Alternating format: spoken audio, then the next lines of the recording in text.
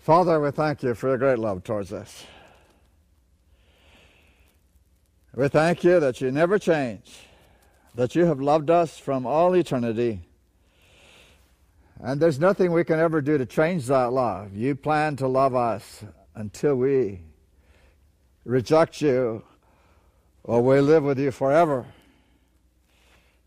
We thank you that you are doing everything possible to help us to understand and to receive what you have for us. We pray now that we will sense the hour we're living in, that we will know that we are in those moments in history that all the prophets look forward to. Help us to sense what a privilege it is for us to be your people now. We thank you for guiding us in Jesus' precious name. Amen.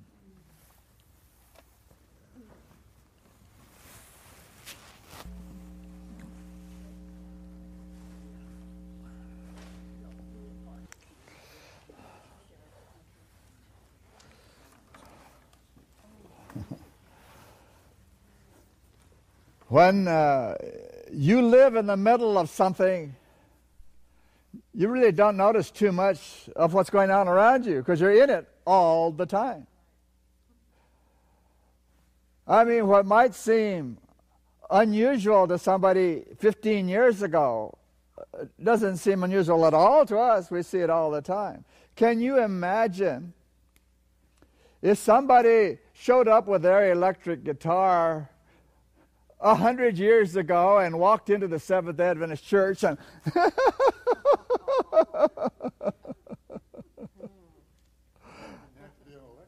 but they do it today.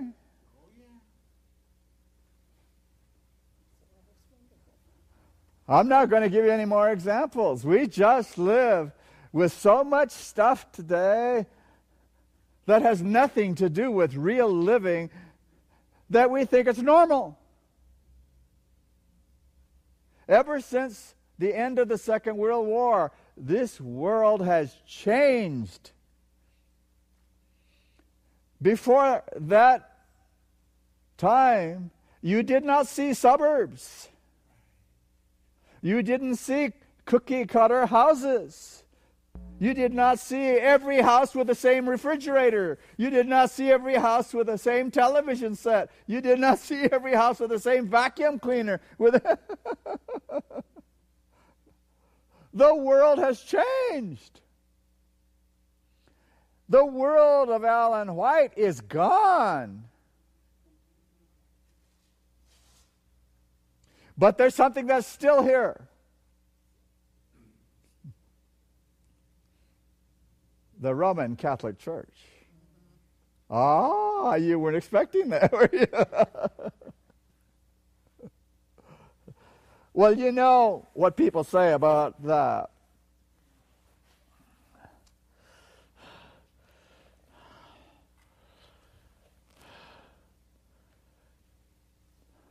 The opinion, this is great controversy, 563.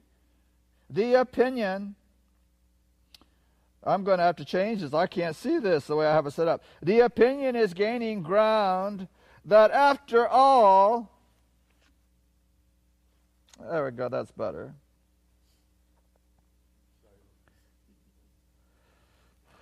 And now I have to find it again.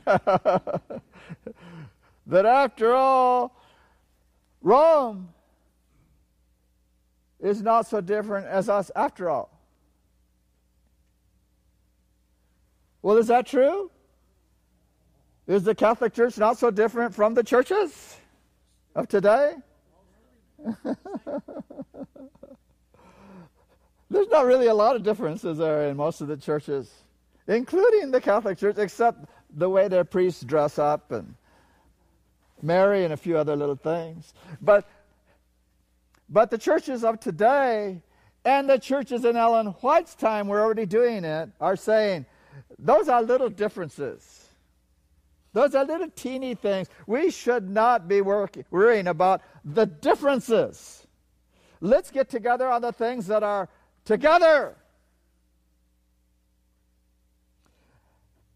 And of course, the churches in the world have things that they have together with the Roman Catholic Church, don't they? They all go to church on Sunday. They all believe in the immortal soul. They believe in being saved in their sins. They've got lots of things they agree on. So it's no big deal to the churches about Catholicism. It's just another church. Of course, the Roman Catholics don't see it that way. They're the church, and everybody else is somebody that left and has to come back. So with that little bit in great controversy, I don't need these. We know something's wrong. Did the Protestant reformers believe all that there's just a few little minor differences and everything's going to be okay? No. We just need to have some church socials together, that's all. What did the reformers pay for being different? Yeah. Yeah, they paid. And do you know what they taught their children? All the reformers, real reformers, taught their children something. They told them, that's an abomination. That is not the Church of Christ. It's an abomination. We are to abhor popery.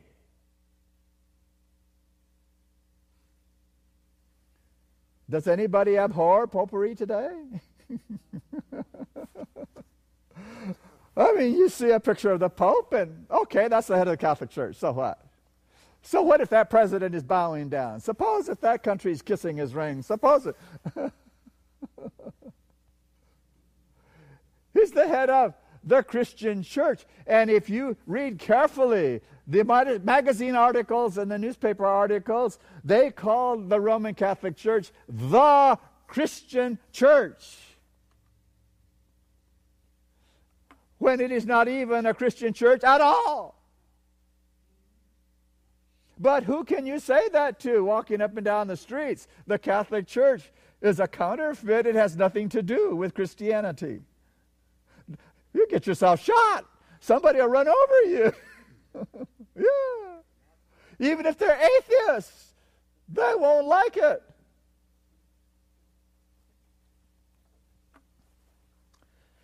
Abhor popery. Martin Luther said, if I seek the judgment of the Pope, I deny Christ. Yeah. I deny Christ because I'm listening to the devil now. That's right. Let's get this down right. On page 50 of Great Controversy, it says the Bishop of Rome, the representative of Satan. That's the second angel's message. That's our message to the world. Oh, that's not nice. You can't talk like that. That's not nice. You're fostering hate. Why do you think the devil has raised these issues about homosexuals? He doesn't care about homosexuals. What does the devil care about homosexuals? He wants people to figure out we shouldn't hate anybody. Well, we shouldn't. But if you say you don't like homosexuality because the Bible condemns it, you're a hater. There's where the devil's going. He's trying to get everybody to think that if you are religious, you're a bigot. You are a hater. And if you say anything against the Roman Catholic Church, oh, you're hating the wrong thing.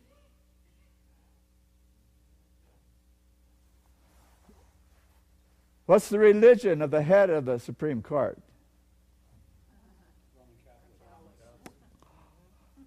Does the Bible say that's going to happen? The head of the Supreme Court of the United States will take orders from the Pope when it comes down to the real issues.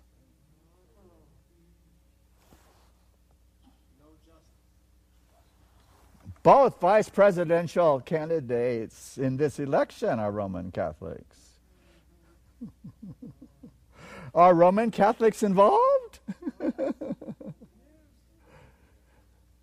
Reed, the head of the house, is a Mormon.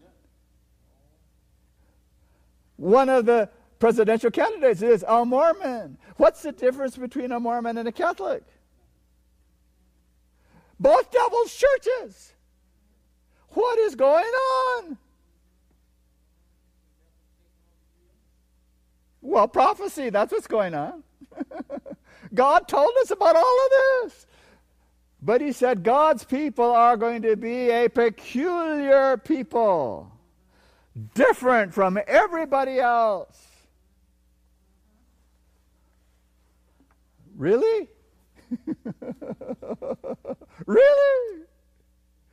Who can look at our people today and say, boy, those are peculiar people. They're like nobody else we've ever seen.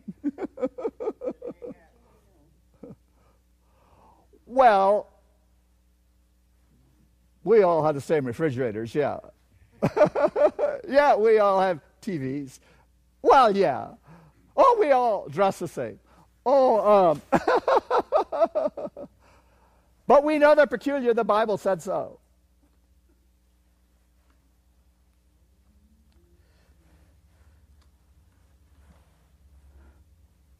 Disloyalty to God is what happens when we don't know what the papacy is, and we say so. Okay? We're supposed to say so. And we all know there's a price to pay for that one. We all know it. Reading from Great Controversy, have these persons forgotten the claim of infallibility put forth for 800 years? We won't go into that right now. This claim, far from being relinquished, was affirmed in the 19th century with greater positiveness than ever before. Rome asserts the church never erred and never can. Now, they believe that. And if they believe that, they means the only one that's wrong is guess who? They can't be wrong.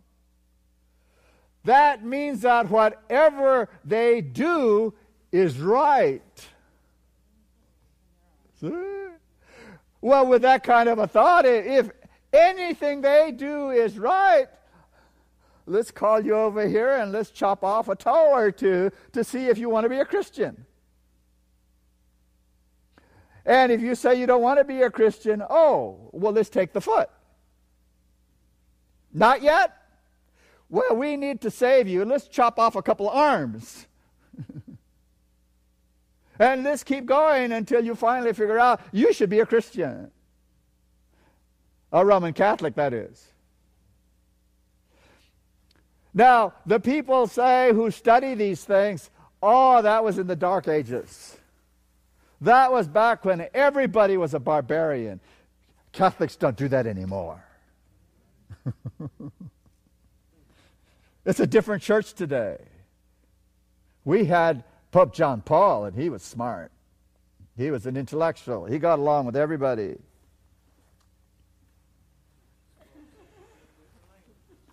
The Catholic Church will never give up its claim to infallibility. Never. Thank you. Thank you. Let me see what this little note says here.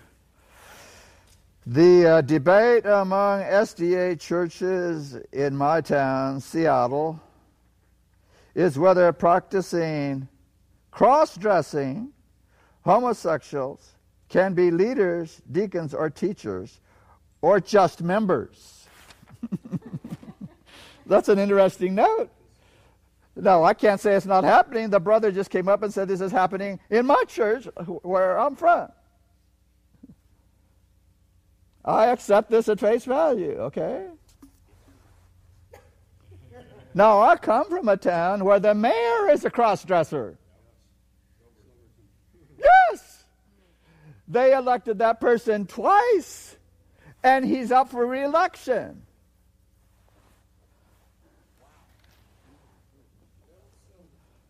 Now, that town obviously is not a Christian town.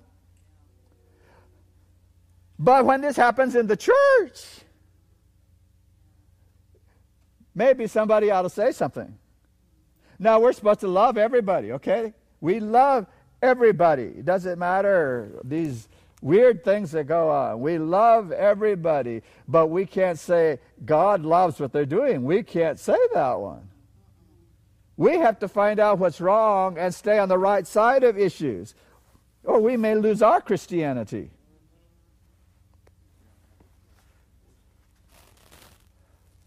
The Jesuit oath, the end justifies the means. That's it. Say what it takes to get elected. Oh, did I say that? The Jesuit oath is the way politicians live. Who can trust a politician? Any politician. God's people are not to be involved in politics. It's against the gospel.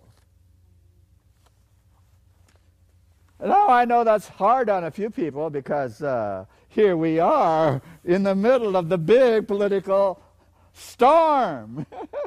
Oh, I've got to be loyal to my... I'm sorry.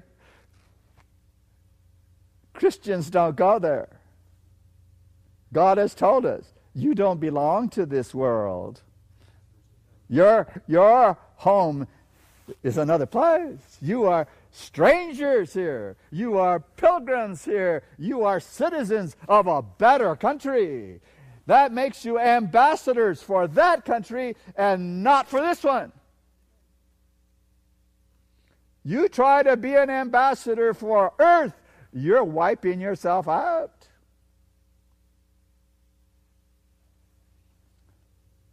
The Religious Liberty Department just now put out a paper that tells our members we ought to vote Democratic because a Republican president is going to set up the wrong Supreme Court. Now, what in the world is going on that the leaders of our church want to tell people how to vote when God said don't vote at all?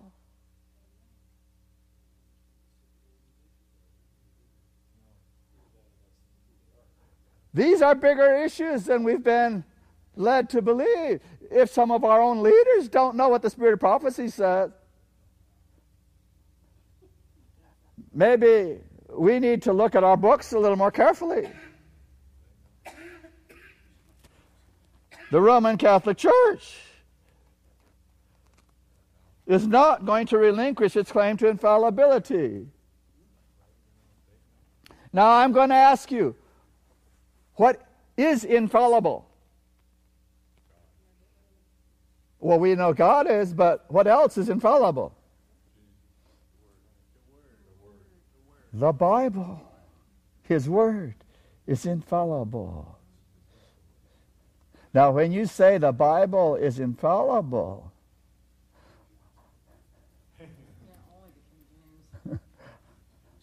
how many of those can you have that are infallible? You see right away. The devil has put the Catholic Church in the place of claiming infallibility, and if we believe them, we will have more than one Bible, which is absolutely absurd. You can't have two infallible Bibles. I mean, that's just simple, without going into the history, the mechanics, and all the rest of it. Just one little thought. The Catholic Church, they're infallible, and we say we have an infallible Bible. And do you know, I think they understand that because they will allow the Catholic people to use any modern version they want, and it's okay. But if the people come to church with the King James, forget it. You get out of here with that book. We don't use that book. The Word of God.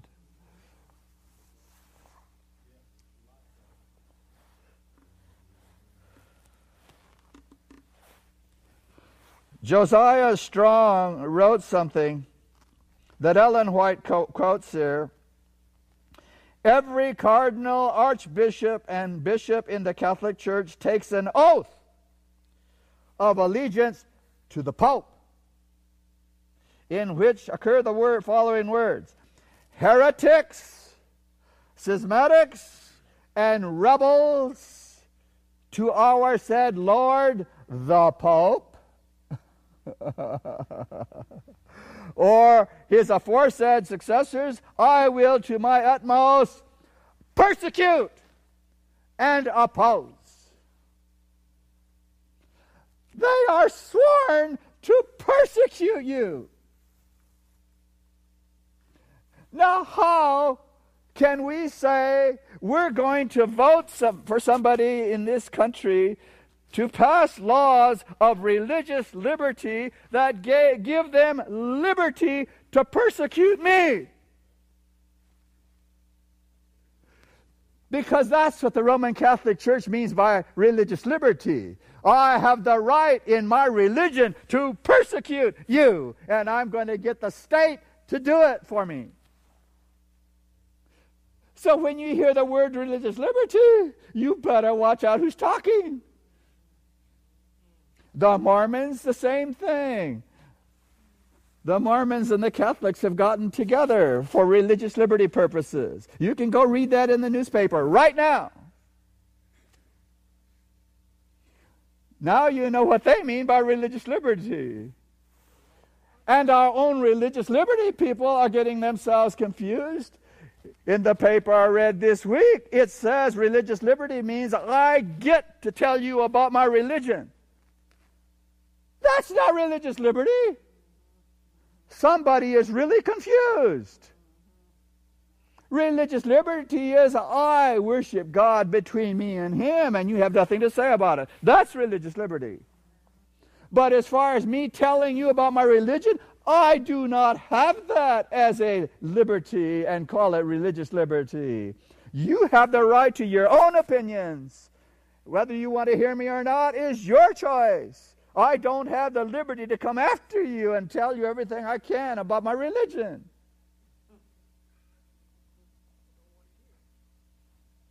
There are some mighty strange things going on in our own midst right now.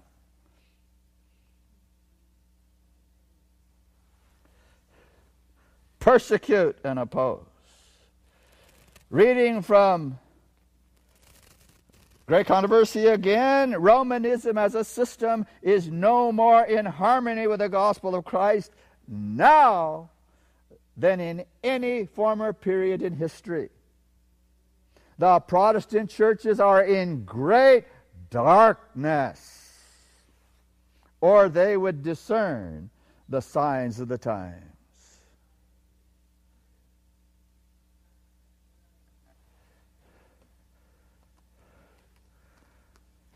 Well, what is the Catholic Church doing? It's taking over governments everywhere in the world, including our own. They're moving into all the positions, including the Supreme Court.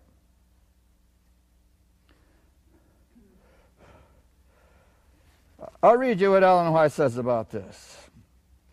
She is employing every device to extend her influence and increase her power in preparation for a fierce and determined conflict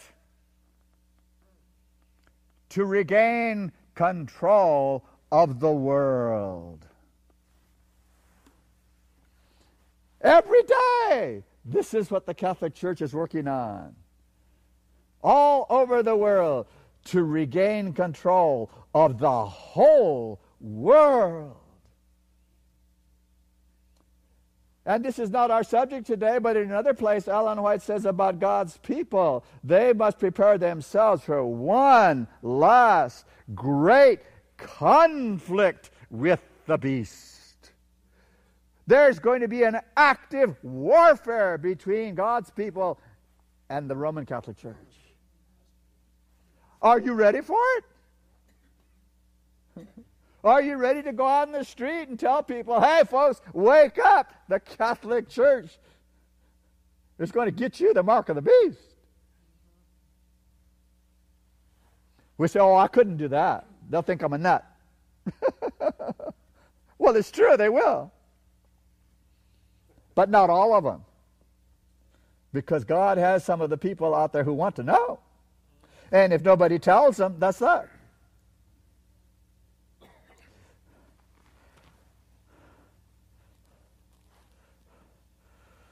The people need to be aroused to resist the advances of this most dangerous foe to civil and religious liberty. This most dangerous foe. You know, Abraham Lincoln was a friend of Chiniquy, the priest. 50 years in the... Chiniquy was an interesting man. He got in trouble with Rome. They were going to do him in. They were going to send him to jail and get him so that nobody ever see him again. He knew too much. He was a priest. And he left. He says, I'm not doing this anymore. This is against Jesus Christ. So he left, and they followed him. And they said, we're going to get you. And he was in big trouble with the courts, and he got Abraham Lincoln to defend him as a lawyer. So, Abraham Lincoln saw this happening. He says, no. We're going to work with you. We're going to do what we can here. We're going to buck the whole Roman Catholic Church together. Yeah, Chiniquy. And of course, he got him off. He got him off. But he didn't get the Catholic Church off his back. No, that didn't happen. To the present day, they're still after Chiniquy, and he's dead. You go on the websites, you look up Chiniquy, and you will find all the hate literature against him and all the literature that destroys his character, says he was a liar, he was a thief, he was a cheat, he was a womanizer, he was... Who do you think put all that on the web? That's right now, today. Well, one day he had a conversation with Abraham Lincoln. He says, you know, we have been through something very difficult facing down the Catholic Church. And he says, you got me off? And I really appreciate that. He said, but maybe you don't know what you did to yourself. And Lincoln told him, yes, I know. I know. He says, the only thing I want is to die at my post. He knew they were going to get him.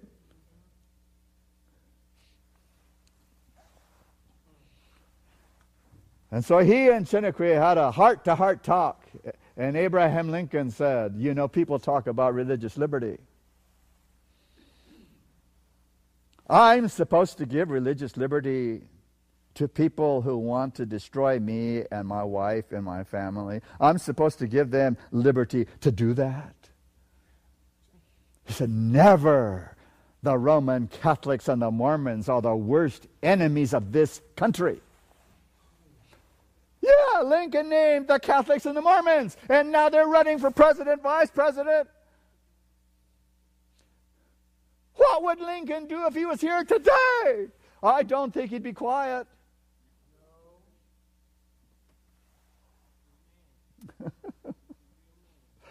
Maybe the Protestants aren't the only people who have forgotten what the real world is like.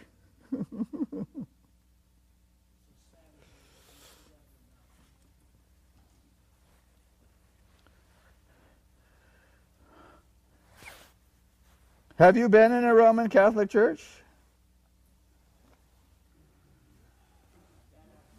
It might surprise you if you're right inside of one.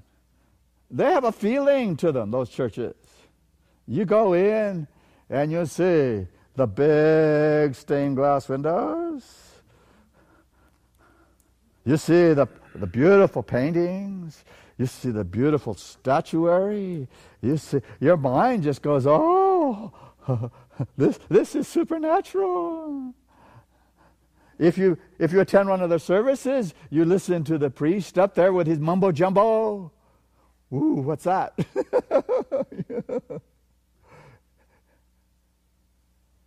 Then he says, hocus pocus. Hocus pocus. Bread turned into Jesus Christ. Hocus pocus. Hocus corpus meum. Hocus pocus.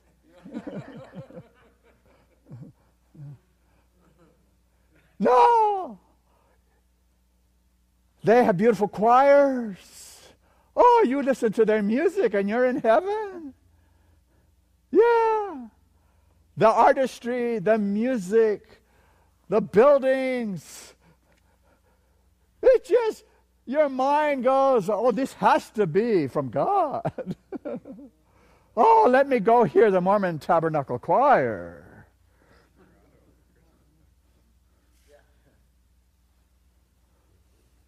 The devil knows what he's doing. And he calls it religious liberty.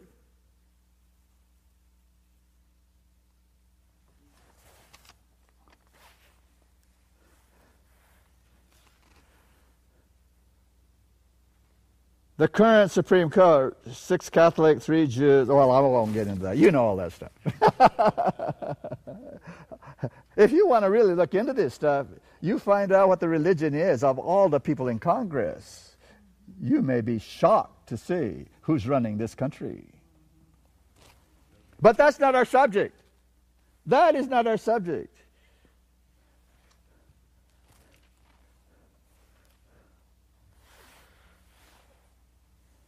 How many people in that religion? Over 1 billion. It's way over 1 billion people. And it's not just because they have so many babies. People are joining that religion. Thank you. People are joining that religion. Why? Why do they like the Catholic Church? Because they love the stained glass windows. They love the music. They love the chanting. They love the multitudes. The carnal, natural human mind loves the Catholic Church. Another note, someone said at the church, it's better that Romney be the president than Obama. That's terrible, that comment. We have no right to talk like that in church. I'm sorry.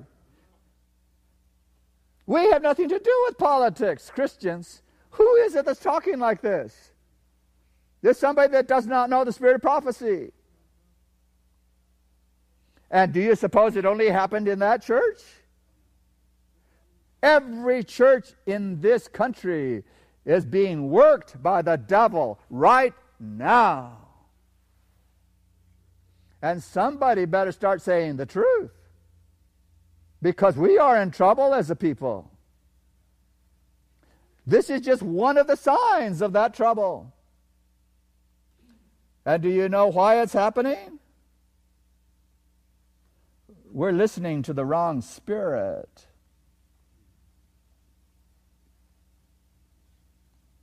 There's a Father. There's the Son. And who else? The wrong spirit. Now, I've never said something to you here. Maybe I will just now in passing. Why we are getting ourselves in this situation. In early writings 55, you all know what's on that page. The Father moved. He moved from the holy place to the most holy place. And a bunch of angels went with him. And then Jesus moved to be where the Father was. And somebody didn't move. It was the devil. He appeared to be at the throne in the holy place. He appeared to be. Now, Ellen White, I think, says that for a reason. Because he really wasn't there. But somebody thought he was there. Now, when Jesus moved into the most holy place, the Seventh-day Adventists who were faithful followed him there by faith. And they said, Father, breathe upon us your Spirit. And in early writings it says Jesus breathed on them. Did it say he gave them a third God? I'm sorry, it doesn't say that. He himself breathed on them his Spirit.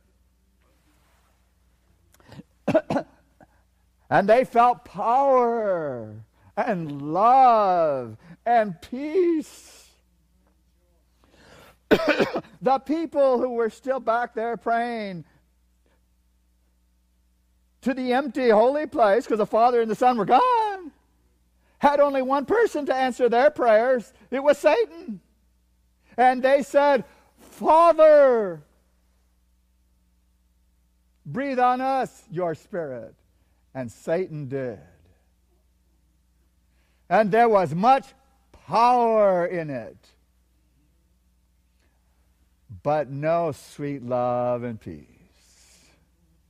That only goes to Christians. The devil is busy. He's busy. And he's faking out a whole bunch of people. He says, you pray to me, and I will answer your prayer. I'm the third God. Yeah, I never said it to you that way before. Don't you remember Isaiah? Don't you remember Isaiah 14? I will be like the Most High. I will be a God. Well, he did it. He did it. The Pentecostals worship that false God.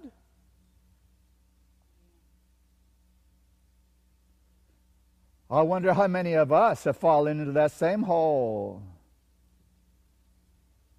Now we're telling people how to vote in elections that we're not even supposed to be voting at. The Catholic Church, religious liberty. We're losing track of what religious liberty is.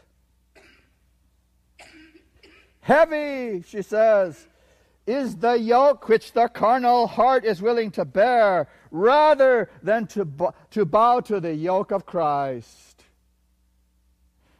They'll let the Roman Catholic Church run them instead of having Jesus. Now, we know what they did in history, don't we?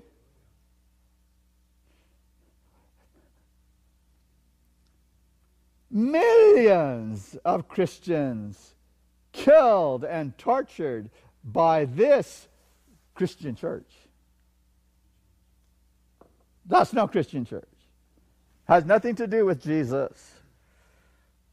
We could spend months talking about the horrible atrocities that are in the history books.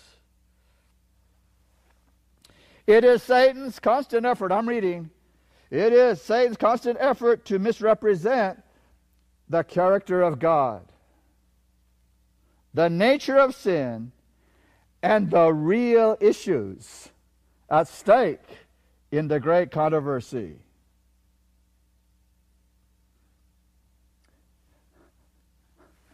I haven't asked you this one yet. We're ready to ask a lot of interesting questions here.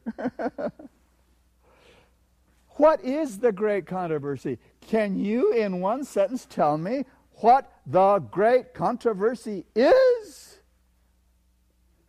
I mean, we've been at this a long time. Can you say it in one sentence what the great controversy is?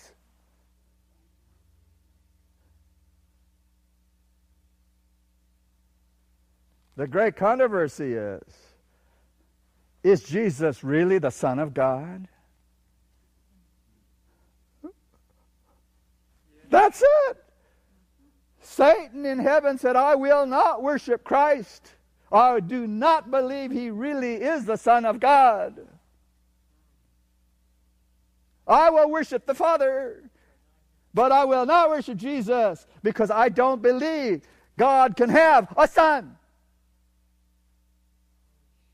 He's no better than me. He came from someplace and I came from someplace. That's the great controversy.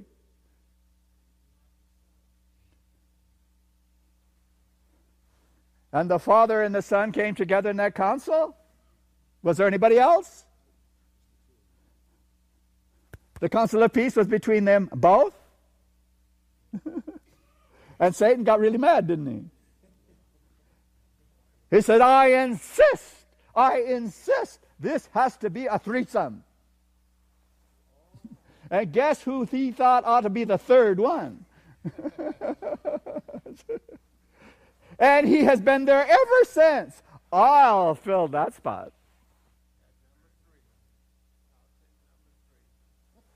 And the Catholic Church gave it to the world. It's called the Trinity.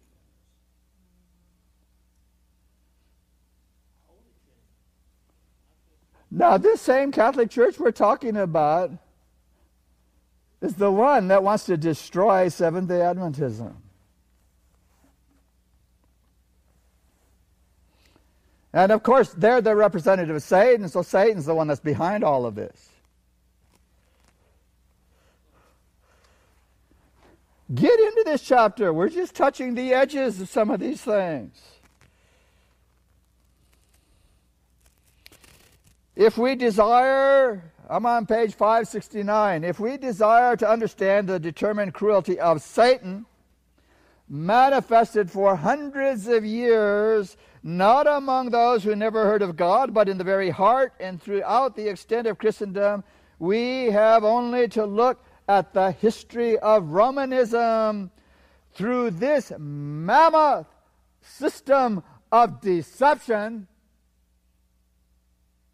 the prince of evil achieves his purpose to dishonor God and the wretchedness to man. We see how he succeeds in disguising himself and accomplishing his work through the leaders of the church. You better go home and read this book. I did not make up that sentence. It's in your book. And don't you say, it could never happen to us. Don't you say that. We may better understand why he has so great an antipathy to the Bible. Did she say Satan hates the Bible? Well, I believe that. I believe he hates the Bible.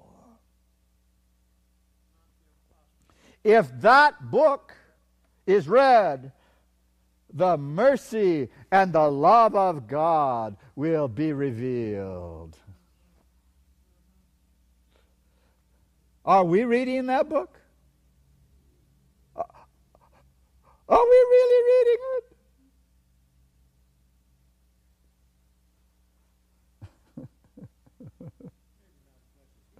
When I say we, I mean the Seventh-day Adventist people. I'm not talking to you and you and you. I know you're trying to do something. We're here. We're together. We want to know. I'm talking about we, the Seventh-day Adventist Church, 15 million people. Are we reading the Bible?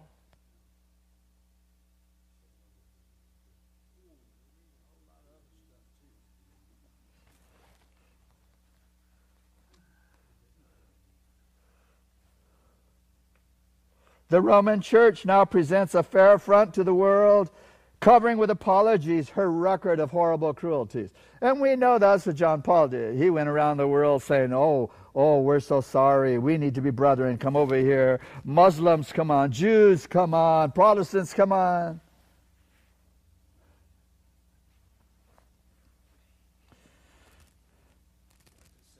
She has clothed herself in Christ-like garments, but she is unchanged. Every principle of the papacy that existed in the past ages exists today. The doctrines devised in the darkest ages are still held. Let none deceive themselves. The papacy that the Protestants now so readily honor is the same that ruled the world in the days of the Reformation. We all know what they did to people who disagreed with them then.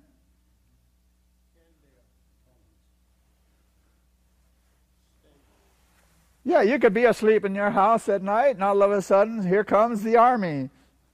They drag off your husband. They take him to a place and chain him and beat him and get him all ready. Then they put some green wood out there so it doesn't burn too hot, and then they burn him to death. For what?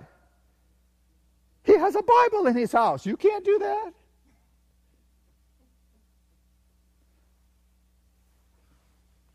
In one night, they did 50,000 Protestants. One night. And when the Catholic Pope heard about it, he said, let the bells ring. This is our glorious time. We got rid of them.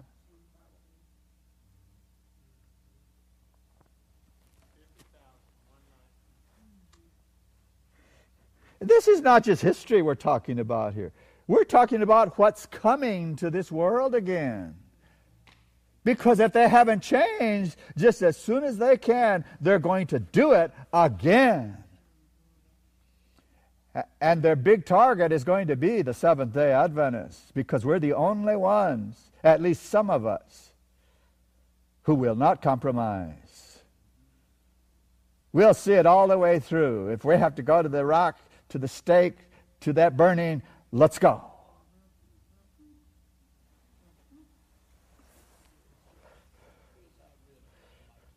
Shall this power, whose record for 1,000 years is written in the blood of the saints, be now acknowledged as a part of the Church of Christ?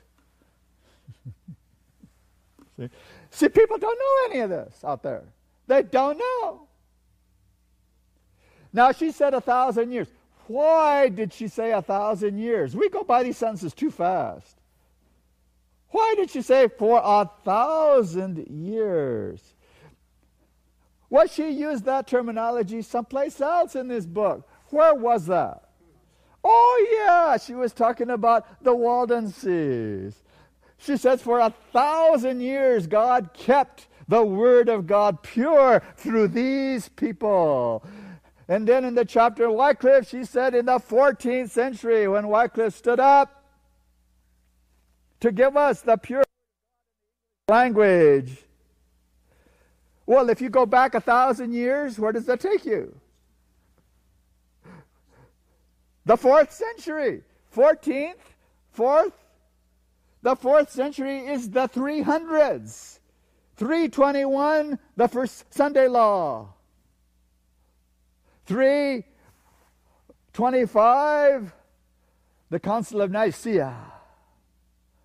At that same time, Vaticanus, Sinaiticus, the Roman Catholic Bibles. She says paganism marched into the church.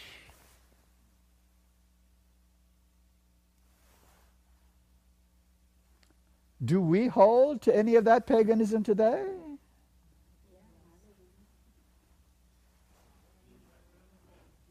We need to really begin understanding if we are part of religious liberty or we're part of the way the Catholics and the Mormons believe it.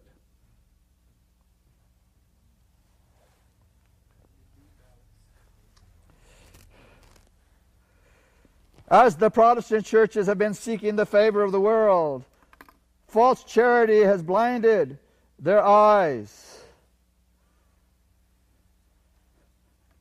They don't see, but that it's right to call good evil and call evil good.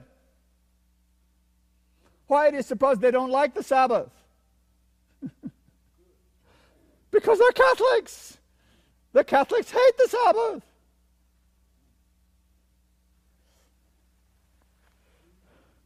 They now, as it were, are apologizing to Rome for their uncharitable bigotry. And they are begging pardon for their bigotry. Can you see it? The Protestant church is begging the Catholics to say, oh, you have to forgive us for not thinking you were nice.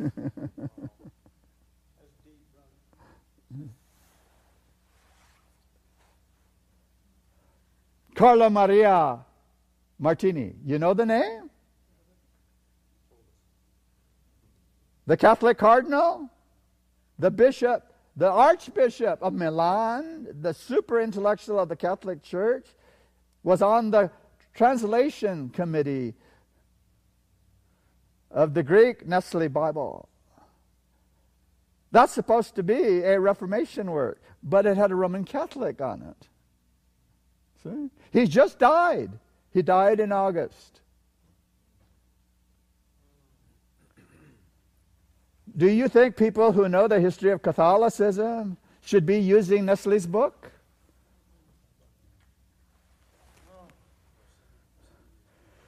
A prayer full of this Bible would show Protestants the real character of the papacy and would cause them to abhor and shun it. But many are so wise in their own conceit, they feel no need of humbly seeking God, that they may be led into the truth. They are ignorant, both of the Scriptures and the power thereof. Yeah, we go to church. Where's the power? We go through the forms. We sing. We stand up and down. We pray. Where's the power?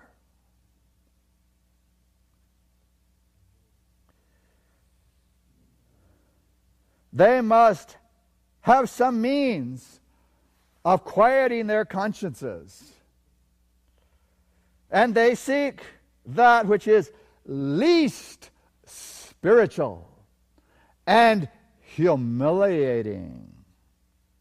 What they desire is a method of forgetting God.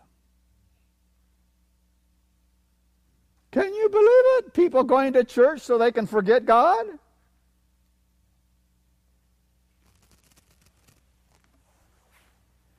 Now, does that word strike anything in your brain? Forget. Now, that's the devil's plan. Forget. What does God say? Remember. Remember what the great controversy is all about. Jesus is the Son of God.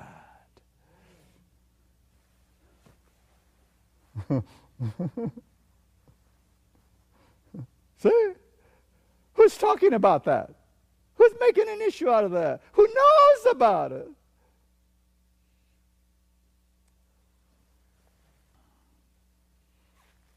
Well, that kind of religion makes two kinds of people. People who want to be saved by their own merits. I'm getting better and better. I look at myself every day to see how I'm doing. Someday I'll get good. Does any of that sound familiar? That's the Roman Catholic Church. And there's another kind of person. They want to be saved in their sins. Oh, I will never overcome. I'm going to be saved by faith. That's all. I will never give up sin. God has to save me in my sin.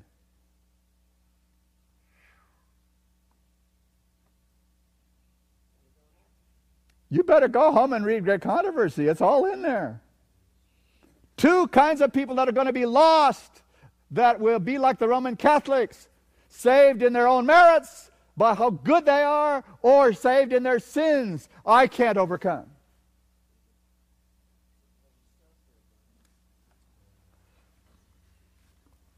Thank you. Thank you. In past ages, when men were without God's word and without the knowledge of the truth, their eyes were blindfolded. In this generation, there are many whose eyes become dazzled by the glare of human speculations. Now I'm going to read you a sentence we've all read, but we kind of skipped over it. Science, falsely so called, they discern not the net. Now we always go someplace that won't harm us too much. So we say that means evolution. But that's not what Ellen White said. Science, falsely so called, is called higher criticism. It's called changing the Greek text. It's called modern versions. It's called, shall I continue the list for you? She saw all of this, but people say, oh, she never wrote about this. There it is. Science, falsely so called. Aleph, B,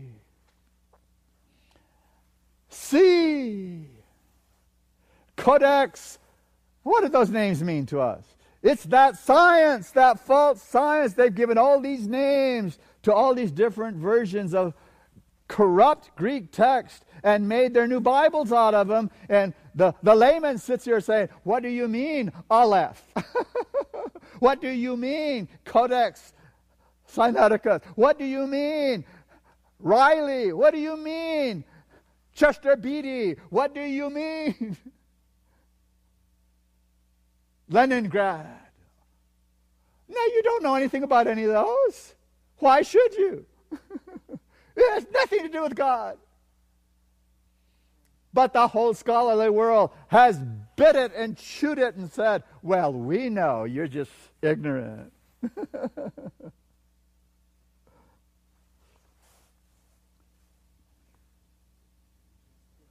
Jesus called himself the Son of Man. Yes, that was his favorite title for himself. Why did he do that? Because he had two natures. He was the Son of God from all eternity. And when he became in the flesh, now he called himself the Son of Man. Why did he become the Son of Man? He came to show us how a human who has the Spirit of the Father in him lives.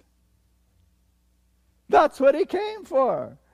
To show us how a true Son loves the true Father. You can't get that any other way. I'm sorry. You can't get it from theology. You have to get the Spirit of Jesus in you. And then you will have the same Spirit that loved the Father in him in you.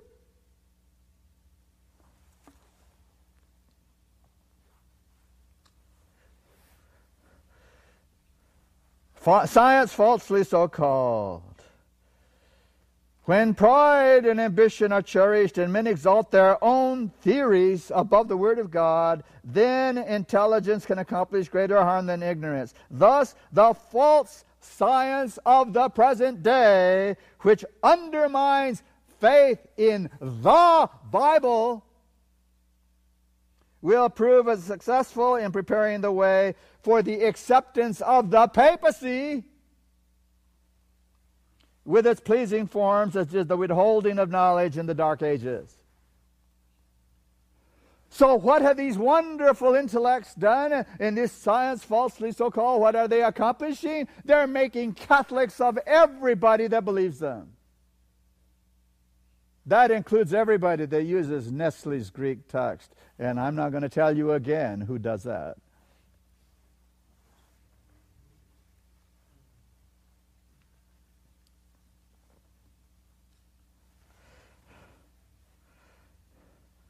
in Protestant America, they're opening the doors to the Catholic Church. They're doing it. The Catholics don't need to do a thing. The Protestants are accomplishing that. And that which gives greater significance to this movement is the fact that the principal object contemplated is the enforcement of Sunday observance. Do you see why we exist? We're supposed to know all of this and help people see what the issues are. And it's not Sunday or Saturday. It's what the Catholic Church is doing under Satan to get rid of Jesus as the Son of God.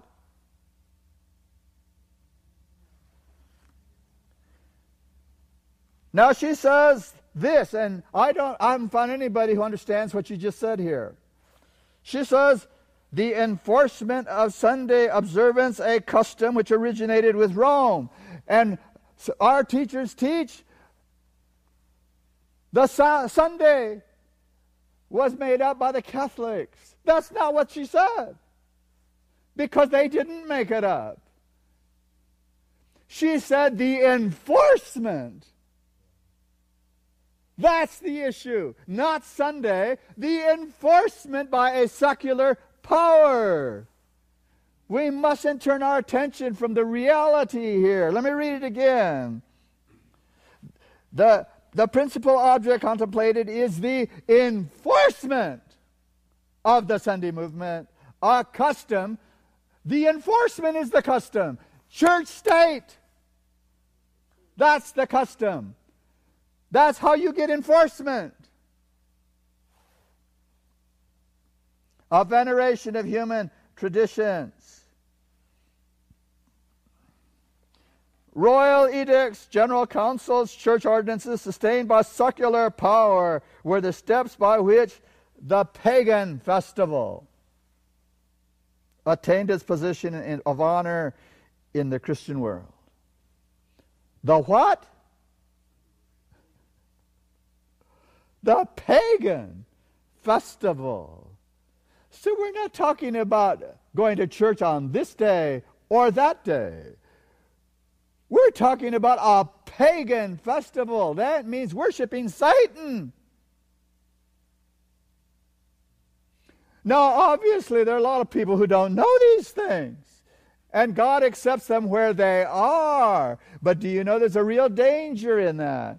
Because God cannot take people into eternity who were just ignorant. That's not the issue. The issue is, could they have known? That's the issue. And who is going to tell God, there's no way I could have known anything about this? And he's just going to have to ask them, did you have a Bible?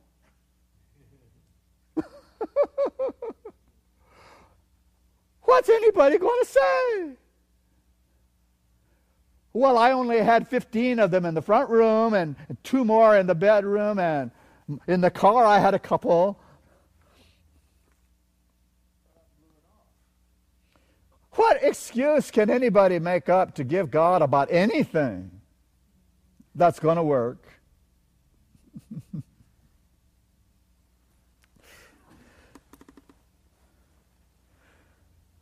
Eusebius, the fellow who put together Vaticanus and Sinaiticus, he said, we have changed the Sabbath from Saturday to Sunday. Do you think he didn't know what they did? He said, we have changed it. And then they tried to do it in the Bible, but God wouldn't allow that. He wouldn't allow it. He said, you leave that just the way it reads, 7th day. But do you know what the modern churches have done? You have to read these Bibles carefully. It doesn't say the 7th day. It says a 7th day. 1 in 7. You ask any Sunday-keeping minister today about the Sabbath, and they'll tell you, we keep the Sabbath. It's called Sunday. We keep 1 day in 7. And you say, where'd you get that? My Bible. That's what it says. Their Catholic Bible.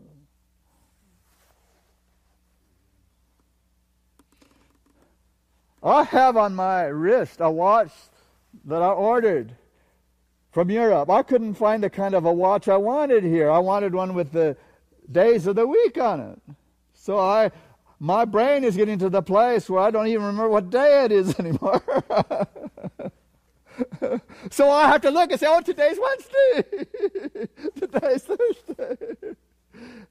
But the thing I didn't count on, it's a European watch. When I received it, the week begins with Monday and ends on Sunday. And I said, oh! I can't show my watch to a person and say, what's the first day of the week? Monday.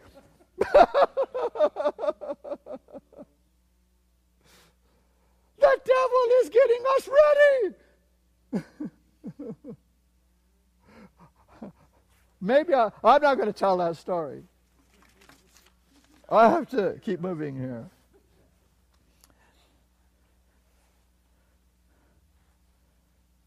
You read this for yourself. She describes the exaltation of Sunday through the gradual development of the papacy. I want to get to what we are supposed to be doing today. We now have the introduction.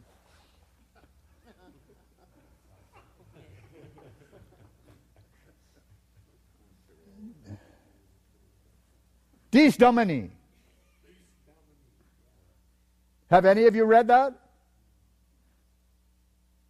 Dies Domini, 37 pages by Pope John Paul on why Christians keep Sunday. Yeah.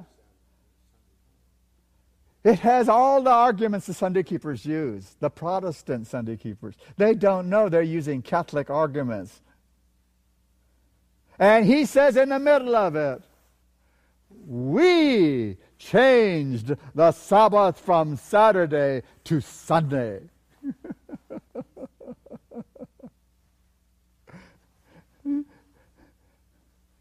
They're taking credit. They're taking credit. So now I'm moving past several pages to remind you of some things we've already talked about.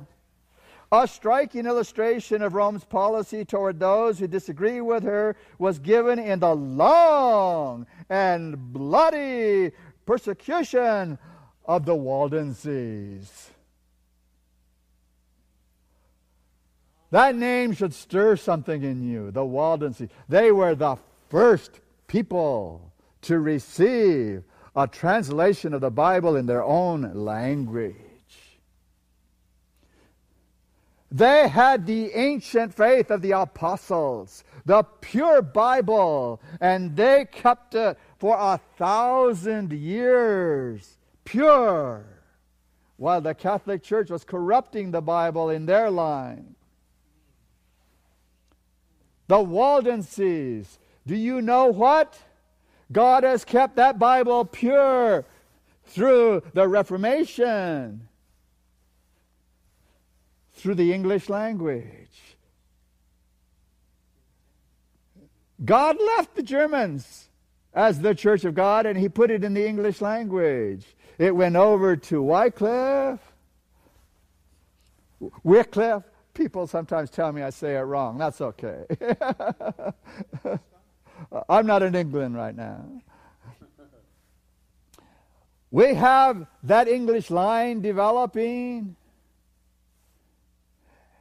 and we have the Erasmus text being made available. We have a history in Bohemia of Huss. We have the Hussites moving to Germany before Luther comes on the scene. They had the pure Bible in Germany before Luther. And so God continues that, and the Reformation moved to England, then it moved to Scotland, then it moved to Ireland. All English language. Why was he doing that? So that when he started his last movement on earth in America, they would have a pure Bible. God did all that for the Seventh-day Adventists. How dare a Seventh-day Adventist say that Bible's no good?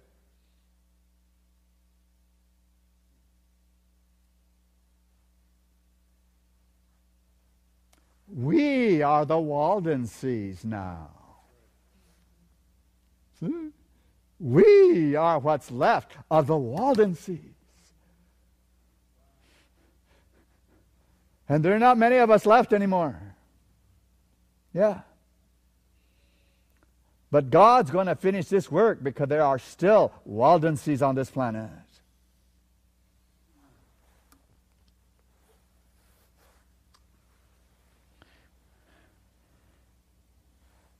God kept it alive in Central Africa. He kept it alive in other places in the world, in Abyssinia. The Catholics followed him around, tried to kill him wherever they could find him. And of course, many of the Waldenses gave up the whole idea. They didn't like being killed all the time. So they finally said, it's not worth it. But the real ones found those places in the mountains, and God protected them, and they continued to do the work.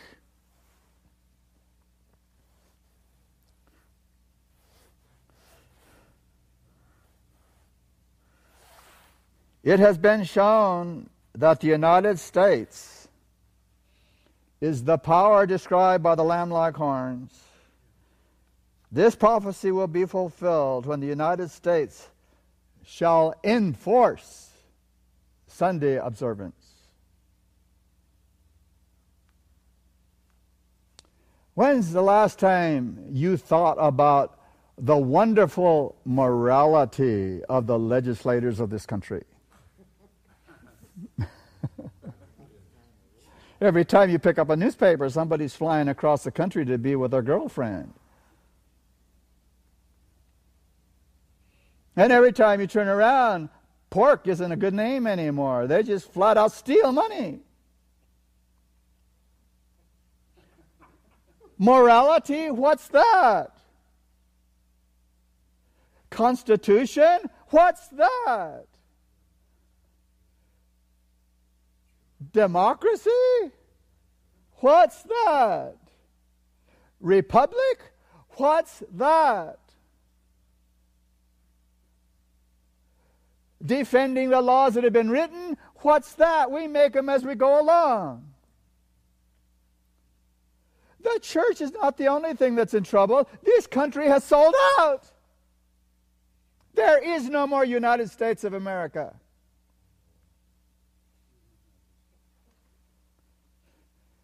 We get two people put up in front of us, and the people are told, you vote for the next president. What a joke. Who gave us those two people?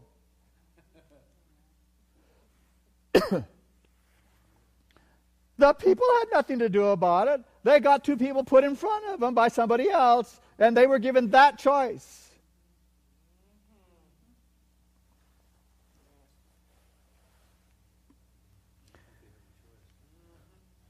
All that dwell upon the earth shall worship him, whose names are not written in the book of life. In both the old and the new world, the papacy will receive homage in the honor paid to the Sunday institution that rests solely upon authority of the Roman Church. Marvelous in her shrewdness and cunning is the Roman Church. She can read what's to be. She bides her time. She knows she has to win because people are too stupid not to see what's happening.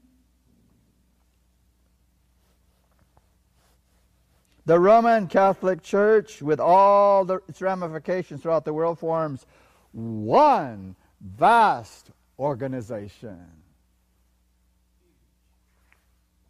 Yeah. That's powerful.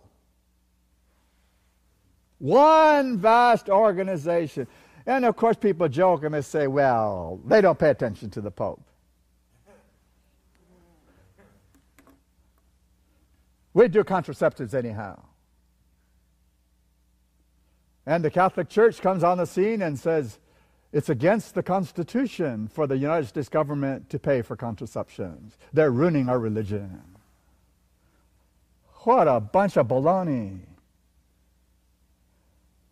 The only thing this government has done so far is said we will make money available so whoever wants it can get some for contraceptives. They didn't tell anybody they had to take it. But the Catholic Church says you're ruining our religion. That's ridiculous. But people who have up the party spirit will hear it the Catholic way. They're going to defend their party. That's not Christianity. Okay? It's not religious freedom. History testifies of her artful and persistent efforts to insinuate herself into the affairs of nations. Who's going to deny that? Into the affairs of nations.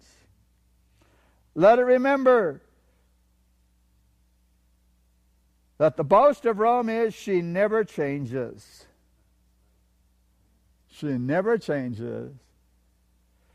The principles of Gregory the Seventh and Innocent the Third are still the principles of the Roman Catholic Church.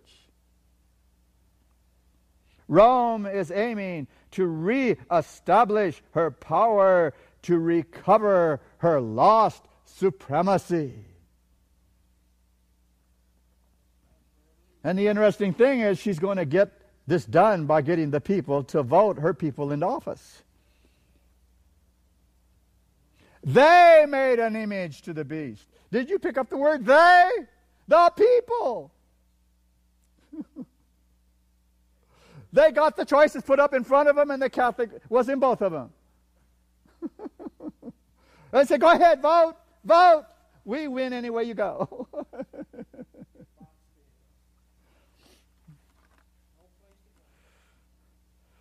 God's word has given warning of the impending danger. Let this be unheeded, and the Protestant world will learn what purposes of Rome really are only when it is too late to escape the snare.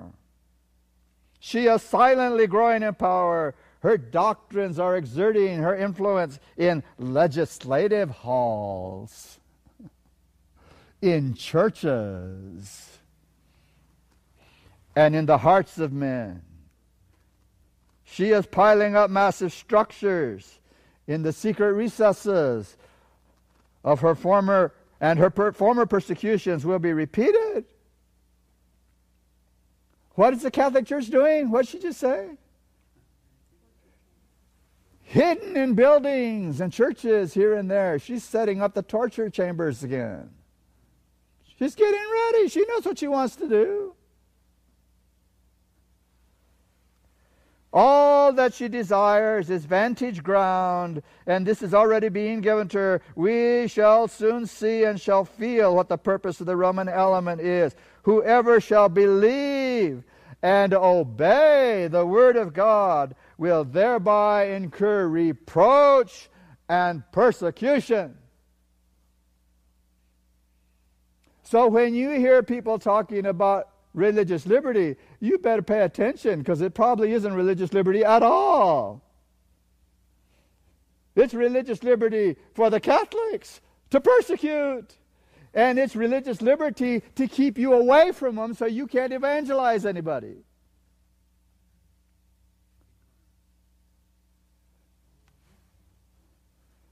This is a wake-up chapter. This is a wake-up chapter. You're not just supposed to say, oh, well, I guess we should not join that unpleasantness. The word is abhor. Abhor. It's the devil. Shun it. And let people know what's going on. Obviously, you can't say everything to people, so get some literature together that you can hand people who are interested so they can read it. You know, if they get mad at a book and throw it down, what happens next? They have to pick it up again. That's why we have the literature we have. God will use it, but we've got to get it into their hands first. Okay, I think that's all we'll say today, because my mind is already leading me into another meeting. I think we better leave it alone right here. Worship God between you and Him. Don't let the church get in between. You don't like that one, do you? You know what happens when you let the church get in between? They will send you letters from headquarters saying, you vote Democratic because a Republican president will get us in trouble in the Supreme Court. That's this week, right now. Now, I hope you don't misinterpret me. I don't care about Republicans or Democrats. They're both the same to me. They're of this world. We belong to a better country. We are ambassadors to this world. And they owe us as ambassadors to treat us like they would treat God. Okay, let's pray. Father, we thank you that your plan is going forward. Nothing can stop it. Your purposes are going to be fulfilled. You're trying to wake us up. You're trying to warn us of what the issues are here so that we can help somebody else understand. All of this has to happen before Jesus comes back. We're not going to avoid it. But the only way we're going to be on the winning side is to receive the Spirit of Jesus. When we have His Spirit, we will learn how to live like Him and to do what you've asked us to do. We thank you that we cannot fail if we stay with you. We thank you in Jesus' holy name for that. Amen.